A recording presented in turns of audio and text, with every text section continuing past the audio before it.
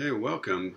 This week we're going to be talking about doing a literature review, and we'll also talk a little bit about peer review and what it means. And yeah, this is in preparation for where we're going in the class, where your next assignment, which is due, what is it, October 21st, I think, so about a week from today if you're watching this on Wednesday or whatever.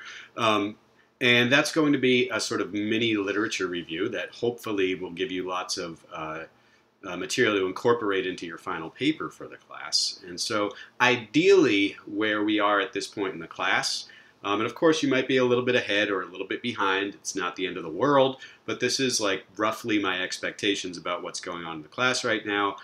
You've settled on a topic or an area, and maybe you have a moderately specific topic or area.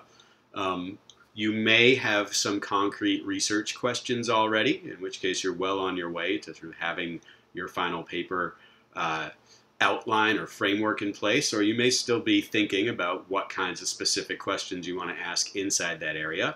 You've hopefully done a bunch of reading, and actually, I know you've done a bunch of reading because I've been grading your homeworks, or not grading them, but responding to them. So then the assignment due next week is going to involve summarizing and organizing what you've read so far, as well as maybe a few other things. And then at that point, once you get that information organized and stated clearly, and you're thinking about it in a clear way conceptually, you're going to be almost done with the introduction of your paper.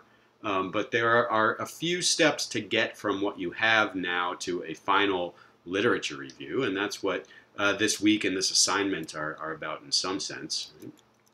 What do we do when we do a literature review? Well, the first step is basically deciding what to include, and this can be quite difficult depending on what you're studying. So there may be no literature on the exact question that you're interested in, but the idea here, and one of the things I'll talk about in this lecture or focus on here, is that there's always going to be related literature, right? There's going to be something that somebody out there wrote that's going to help you figure out how to get a foothold on the topic that you're studying and the questions that you're asking.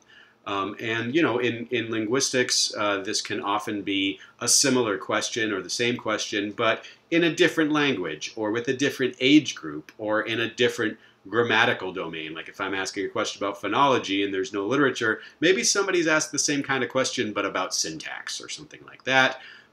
Or it could be the same general kind of question but maybe in a different area. That's more maybe for experimental work, like, well, I'm interested in studying this property with an experiment and I can't find any studies out there that ask about this specific thing I'm studying with this specific kind of experiment, but maybe there are similar experiments that have been done in other areas of research that I can take a look at. And so one of the things we want to do here is cast a wide net when we're doing our literature review, but of course you can't cast it too wide or you'll never actually finish and you'll never even be able to find relevant stuff. And so Perry, in his chapter, sort of represents this as a pyramid model where you can go broader or you can go narrower, and you're going to need to strike a balance, right? And so he is specifically using the example of ESL writing and learning strategies, right? So how different individual learning strategies relate to outcomes in ESL writing or something like that. And the point here is that if you look for all three of these keywords, and this is from ERIC, which is one of the library databases that we looked at earlier this semester. It's an applied linguistics database.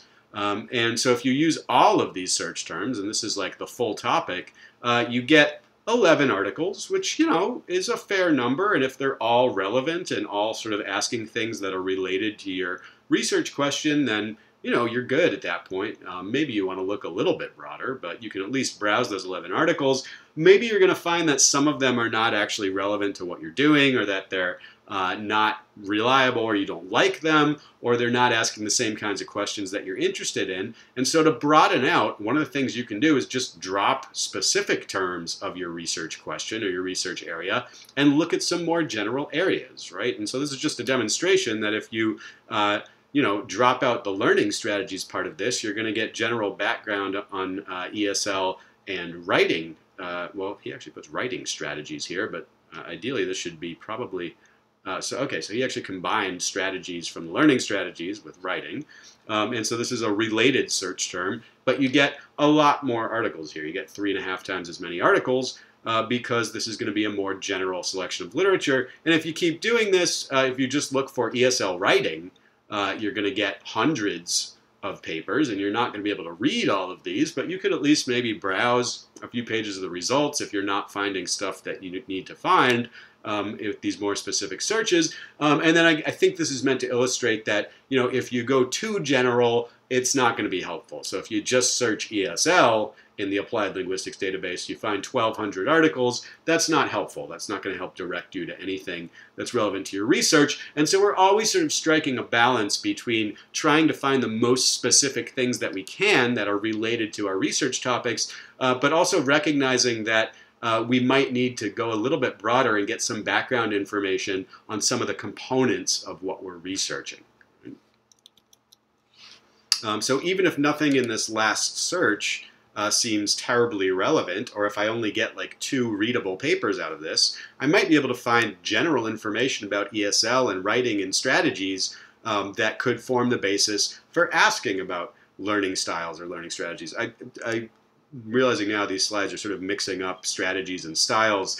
It's not clear to me whether those actually mean the same thing in education research, but whatever the actual topics here, the point remains that if you back off to some extent from your specific research area, you're going to find something relevant in a more general area. But if you go too general, you get this barrage of information that is not going to be able to be sorted through or processed in any ways. So we're sort of striking a balance here all the time. And it's worth going through some examples of this, just because this comes up. Several of you, I might have already done this in the comments I sent you on your last homework. It's always useful to try to kind of factorize your research topic and figure out what are the things that I'm going to need to go over when I'm summarizing my topic, when I'm setting the background in the paper, when I'm trying to introduce readers to my general area of research. What am I going to need to outline here? Right? So here's a specific topic, and this was what I wrote my second homework assignment on that I did the demo for. And the question is, well, let's say I can't find any prior research on this specific topic. What are the related topics that I might look for? Right? So here's the full complex topic. The effect of L1 properties on second language acquisition of Russian case. Yeah, so this is also referred to as transfer, I happen to know, because I've been reading some literature on this. And so what are the related topics that I might look for? Well, my general strategy in this case is to try to think about this complex research area, this very specific research area, as like an interaction between a number of simpler research areas, right? So what would that look like? Well, we might characterize this as the interaction of transfer effects, second language acquisition, Russian, and case, right? Those are like 4 simple research domains. And so other things that I could look for, well, let's try multiplying less than all 4 of those and see what happens, right? What if we do second language acquisition and case, or second language acquisition and Russian and case, right? Presumably, we might not be finding papers about transfer in particular, but we're going to find something relevant about how foreign language learners acquire case in general, or specifically even acquire case in Russian. I might be able to find literature on that.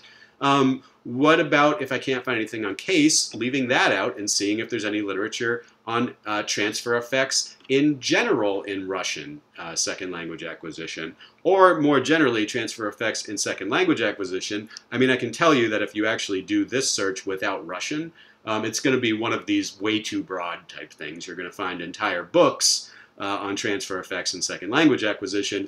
It might be worth reading a kind of overview paper or a secondary review paper, but you're not going to be able to find specific papers that are relevant to your topic just by searching for transfer effects in second language acquisition. That's a giant research area. Or maybe even if I can't find anything about transfer effects or anything about transfer effects in Russian, maybe I can find something in general about second language acquisition and case systems in general. That would certainly be relevant and useful background that would not only help me understand my own topic better, but would also help readers when I'm writing the paper. They're going to need some background on the things that I'm studying, and you'd want to go over, well, what does acquiring case look like in a second language? Oh, and I should say here that within the applied linguistics world, there are some influential theories, like I think the Krashen monitor theory, that makes a distinction between acquisition of a language, which is implicit, and learning of a language, which is explicit. And that may well be right or may well be worth distinguishing. But in general, in this class, in basic linguistics, we do not make any such distinction. We refer to acquisition and learning interchangeably in general, because usually when we're talking about first languages, all learning is essentially implicit, and so we just use acquisition and learning to mean exactly the same thing. And I understand that's different in second language acquisition or in applied linguistics, but that's how I'm using learning and acquisition here, completely interchangeably.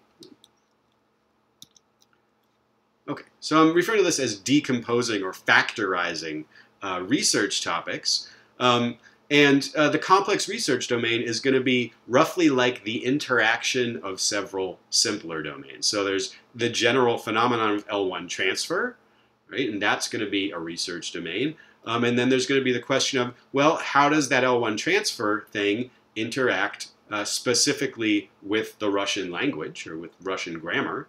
And how do the L1 transfer and Russian grammar aspects interact specifically with linguistic case or grammatical case? And in particular, how does this specific interaction between transfer and Russian grammar and case systems interact with second language acquisition? I mean, I can't imagine what other kinds of transfer effects there could be that aren't second language acquisition, but it's still useful to have that in there because it's a separate domain in some sense, right? So what are we going to look for potentially related topics? Well, if you break down your topic in this way, you can generate ideas of what to look for by then sort of remultiplying each of these simple factors, right? So if I'm looking up L1 transfer in general, right, or Russian in general, or case in general, obviously I'm not going to get very specific or very relevant results. Although you can try and see what happens. But then when I start interacting these in smaller combinations that are broader and less specific, I'm going to generate ideas for things I could look up. And this is not, an automated algorithm that automatically returns, only relevant research domains to you. Some of these are going to be nonsensical, but the point is it generates possibilities to look at and things to think about. Right? So, well, maybe I want to look at transfer times case, right? That would certainly be relevant, even if it's not about Russian, right? Or maybe I want to look at any of the other interactions that I just listed on the previous slide. And some of these are not going to be worth looking at, but some of them will be. And that's the point, is that it generates candidate sort of domains that you could look into if you're having trouble finding or figuring out what constitutes relevant background here. So just as an exercise, it's worth sort of trying this with a couple of research domains here. And some of these are meant to be super technical where you're not even necessarily going to understand what the heck I'm talking about. But the point is that even without having a deep knowledge of all of the background for these complex research topics, you can figure out what kind of background you'd need to look at in order to figure out what these are about, right? And so this is not only a useful process for thinking about what to include in your literature review and for doing the literature review. This is also useful for figuring out new topics and figuring out what papers are about or what different kinds of research areas are about. So here's a super technical one from Syntax. Is topic-driven scrambling in Russian a type of A-bar movement? And I've included all sorts of technical syntactic vocabulary in here just to make the point that for those of you who haven't taken the syntax class here, you're not even going to necessarily know what any of these things mean except maybe Russian, right? But the point is you can still figure out what you need to look up in order to see what this means. And so take a minute and think about what are some other searches you might do to try to figure out what's going on in this statement A. Well, so topic-driven scrambling is a type of syntactic property, or it's a description of certain kinds of languages where word order is flexible. And in general, there's a specific kind of flexibility that's referred to as scrambling. There's lots of languages with flexible word orders, and scrambling refers to a particular kind of flexibility in word orders. Topic-driven is about semantics and information structure. And so what this is asking about is a kind of variability in word order that seems to be driven by what's the central topic of the sentence. And of course, Russian is Russian. And then A-bar movement is a particular other kind of syntactic phenomenon that involves a kind of mismatch between the normal properties of sentences and what kinds of things appear in which positions when you transform those sentences into questions or relative clauses or topicalizations or things like that. But more generally, it's not important for you to have a technical understanding of what any of these things mean in order to figure out what you'd need to look up, right? You need to look up what is scrambling? What is topic-driven scrambling? You potentially would need to look up what's Russian if you've never heard of it. Russian's probably a bad example because everybody in this classroom probably knows what Russian is, but I can easily think of a language that I could put in there that maybe you've never heard of, and you would need to figure out, well, what is that language and what family is it from or something like that. And then what is movement in syntactic movement, and what specifically is a bar movement? And these are all pretty tough technical notions that are going to be really hard to figure out. But if you wanted to understand this research topic, you'd have to understand all of the parts of it. And then if you were actually writing a paper on this, well, you'd want to do some research on topic-driven scrambling in Russian, topic-driven scrambling as a bar movement. You'd maybe want to do some research on what a bar movement is and what are the criteria for distinguishing it from other kinds of syntactic movement. You might want to look up a bar movement in Russian. You might want to look up all sorts of combinations of these simple parts, where the simple parts are going to be basically topic-driven, scrambling, Russian, syntactic movement, and a bar syntactic movement. Right? Those are the sort of the simple domains here. Here's a second one. This one's more from a psycholinguistics or speech-language pathology perspective. Are deficits in statistical learning associated with specific language impairment related to low-level auditory processing? This is a real research question that's come up in my collaboration with Michelle Moore in the Communication Sciences Department here at WVU. Again, you know, some of these are more understandable than others. Right? So what is statistical learning? Well, it's a particular kind of ability that humans have to acquire generalizations from the probabilistic properties of inputs that they're exposed to. Deficits are just you know, cases where people have trouble with this statistical learning process. And they appear to be associated with a specific disorder that's referred to as specific language impairment, or at least used to be referred to as specific language impairment. They keep changing the name. And is that related to low-level auditory processing, where you could break that into, you know, several different constructs, but really low-level auditory processing is going to be a single topic for the purposes of this exercise. So how might you break this down? Well, you'd want to look up statistical learning. You want to have some background on that. Deficits in statistical learning. What do we know about when and how and who and whether people have deficits in statistical learning? You definitely want to look up SLI, specific language impairment. You'd want to look up the interaction of statistical learning and SLI. There's a literature on that. Is SLI related to statistical learning? Is it part of, is it due to statistical learning deficits? You'd want to look up, you know, low-level auditory processing. You're going to get ridiculous amounts of literature there. But then you'd want to look up, well, is there research on SLI and low-level auditory processing? And yes, there is. Is there literature on the relationship between statistical learning and low-level auditory processing? There is, although I'll tell you it's not going to end up being super relevant to this. But the point is that if you're going to write a paper about this, and we just have, actually, in real life, we're going to have to include background sections on each of these things. So in our paper, in our introduction, there's a section on statistical learning.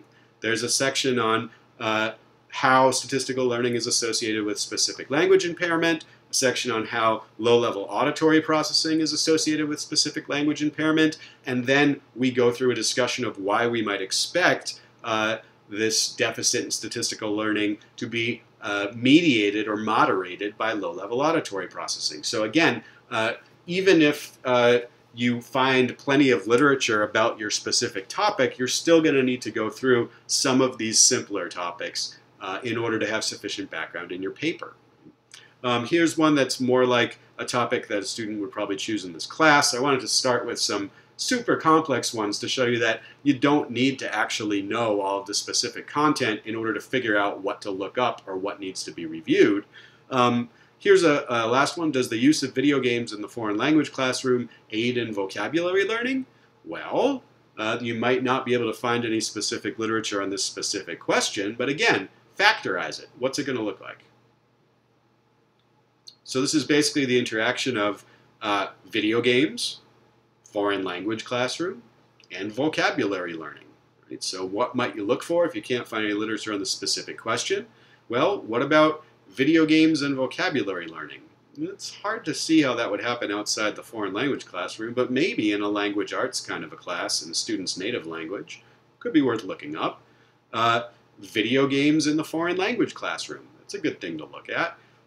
Maybe just video games in the classroom, right? Outside of foreign language learning. If you can't find any literature on this within the applied linguistics domain, maybe look at some other domain. Have people used video games to teach other things in the classroom? Vocabulary learning in the foreign language classroom. What do we know about that? How does it work? What's an effective way of teaching vocabulary based on what we've seen in the previous literature? Use of video games in vocabulary learning. That could be a possible thing to look at. The point is, these all sort of work the same way, and they're going to generate a bunch of broader topics that have less content in them. And some of those are going to be nonsense or are not going to be worth looking into or are just going to be way too broad, but some of them are going to be potentially valuable domains that you'll want to review when you do your literature review. Okay, I'm going to come back with a video about what I think literature reviews ought to be like.